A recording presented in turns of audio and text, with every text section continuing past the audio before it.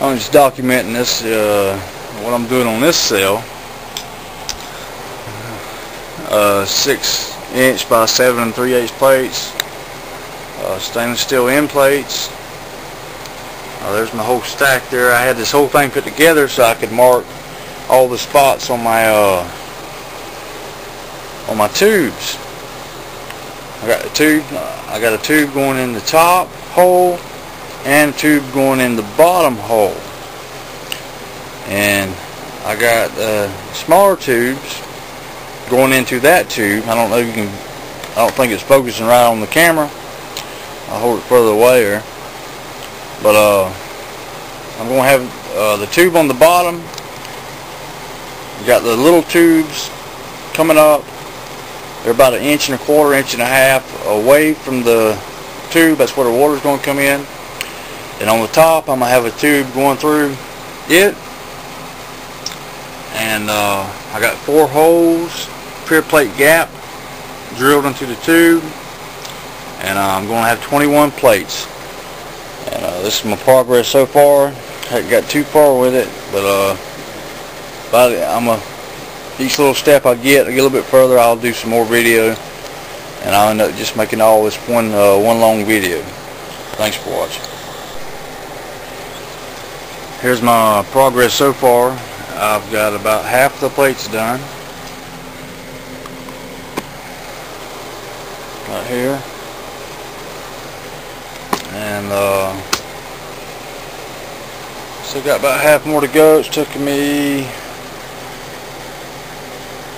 probably about 45 minutes to get half of these together. A little time consuming, but I think it's going to be worth it in the long run.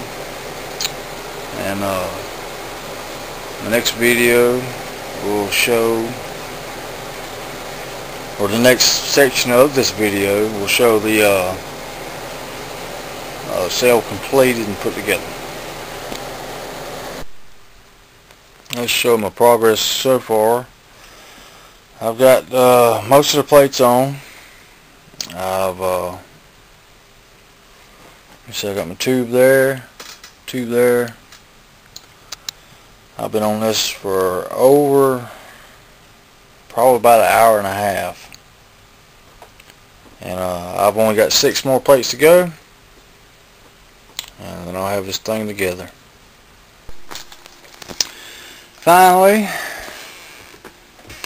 after 2 hours, this is the completed cell.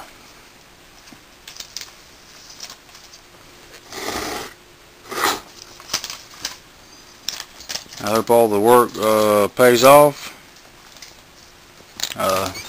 It's 21 plates, 6 by 7 3/8.